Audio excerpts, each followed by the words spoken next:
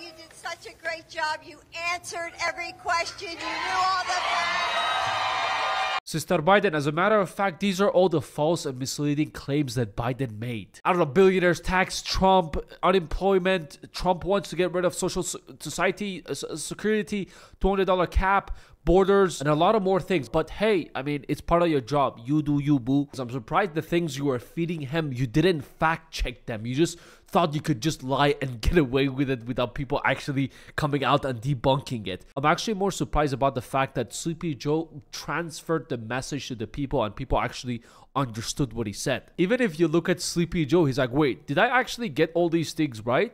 Did I answer all the questions? I don't really remember much. I took like a couple of naps during the whole debate. And if you don't know who this is Jilly Biden, Joe Biden's #1 fan and wife. The one between them who can actually speak properly. And let me ask the crowd, what did Trump do?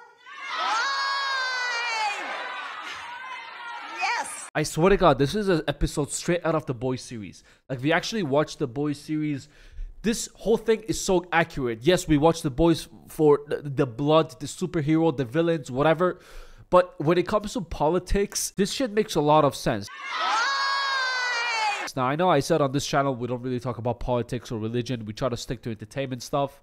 And if you really look at the debates that happened last night, it was not political at all. It was a whole stand-up comedy, but a really bad one. So we're here today not to talk about politics. I'll just give you the base one, but the whole purpose of this video is to laugh at both, mainly Sleepy Joe and Orange Trump. Now, I'm going to give you the basic information of exactly what happened last night.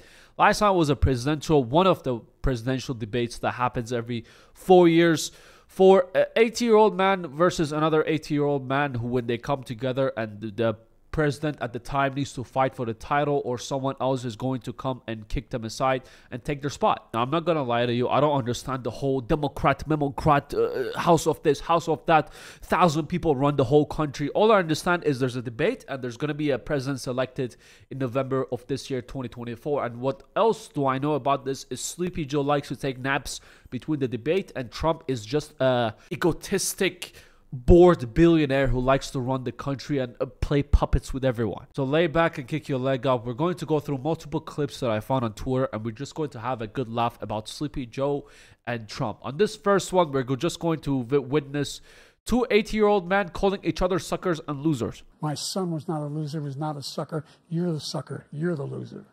President Trump? First of all, that was a made-up quote, suckers and losers. They made it up. It was in a third-rate magazine that's failing, like many of these magazines. He made that up. This is another funny clip I found from Sleepy Joe. Just one of the times that he zoned out through the whole thing and took a mini nap with his eyes open. It's an embarrassing day in the history of our country's life.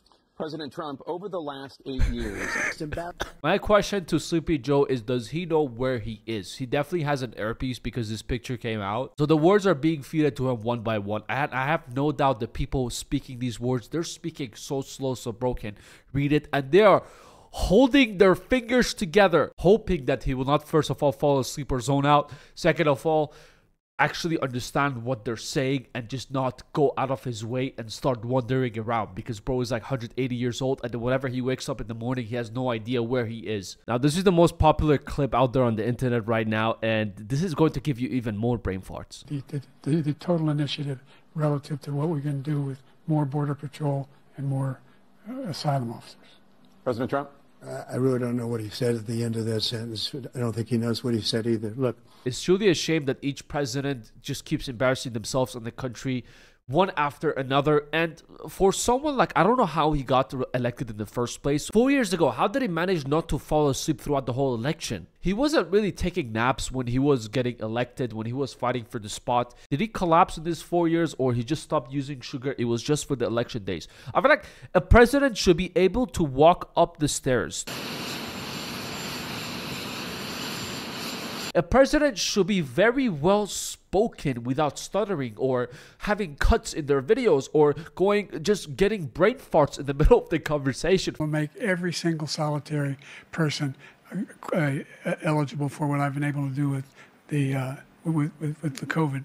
Excuse me, with dealing with everything we have to do with. Look, if That's like the bare minimum, and Trump isn't a saint as well. He's just a billionaire bored. I really believe that celebrities or just rich people should stop being president, especially like social media people. They should put someone who's not an actor or in social media or influencer in the first place. And there's nothing to do about it. Like each president, anyone else just going to come, they're just going to be as bad, because that's what politics does to you. Even if your intentions are like really good, you want to actually change America, make it greater again, or any president of any country, the second you step into the presidency, you become a president, you realize how corrupt everything is, and automatically you're just going to be a bad person. Now, in all seriousness, I believe none of them should be the president. In fact, you know who I believe who should be a president? Megatron. I swear to God, put Megatron and she will make America great again. Megatron 2024. And during the whole debate, Sleepy Joe's page on Twitter has been blowing up. We are the most admired country in the world. No one wants to screw with us. Brother, I don't even think you believe that. Obviously, this is his team tweeting all these things, because Biden probably doesn't know what even Twitter is, what social media is. Bro is so old. When he was 60 years old, there was still no Facebook. Now, throughout the whole debate, Sleepy Joe made no sense. He couldn't even put his words together. The amount of times he fell asleep inside the debate and he woke up and he didn't know where he was, like Alzheimer was even confused with him. And this is the 30 seconds that he actually made sense. look, folks, what's going to happen over the next couple of days is they're going to be out there fact checking all the things he said. I can't think of one thing he said that was true. 100%, because Sleepy Joe is the only one who truly shares the truth with the people. Now, this is a very unique footage of them walking up after the whole debate. Trump just walking up, and the iconic moment of Joe Biden. He didn't lose his way this time. It was just hard for him to take 3 steps, so his wife helped him. Now, in most of the articles, when they asked him why did Sleepy Joe needed help to just go down 2 steps, Miss Jilly said that he had a cold. He was just sick, and that's why he couldn't step down 2 steps. Sure, Miss Jilly, I think I found the whole problem to this whole thing. Honestly, with the next presidency, these two just need to go out of the way, and they need to bring someone older. Once they bring someone older, I believe America will be great again. Now, Dr. Jilly Biden, the first lady, the #1 fan of Sleepy Joe, yeah, she has some few words to say, and I found this clip very extremely funny.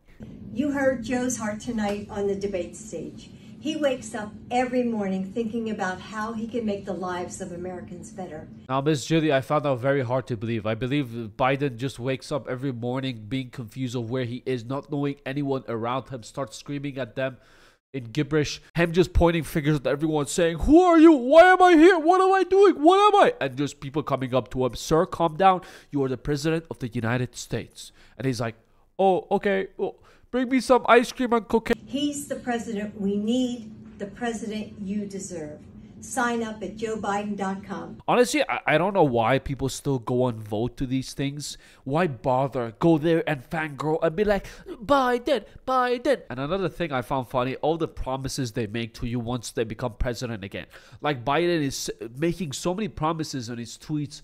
"Oh, if I get reelected, I'm going to do this. If I get reelected, I'm going to do that." My friend, you are the president right now.